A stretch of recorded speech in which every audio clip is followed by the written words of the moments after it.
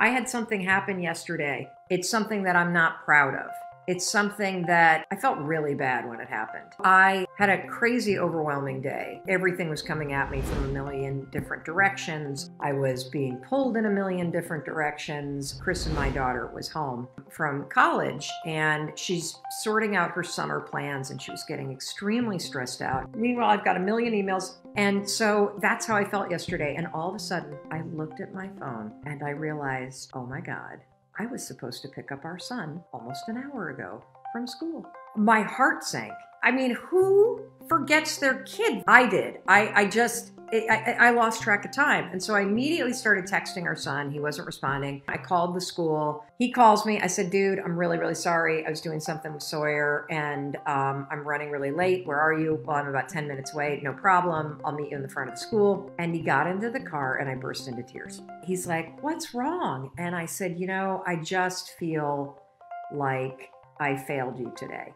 And I just feel like I am not the perfect mom that I should be. That's the words that fell out of my mouth. And he looked at me and he goes, Mom, if you had been on time, you would be one of those perfect moms that are all over their kids, that are up in their business, that never do anything wrong. And I don't want a perfect mom. I want my mom. Oh my God, I'm getting really upset. And then of course I started crying more. And I was like, that is the most beautiful thing that you've ever said to me. Because it's true. The world doesn't need another perfect person. The world needs you.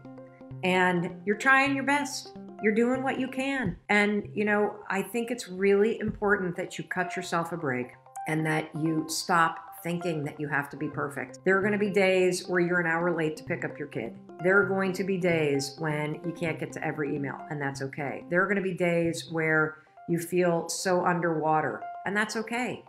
You'll get through it. You'll figure it out.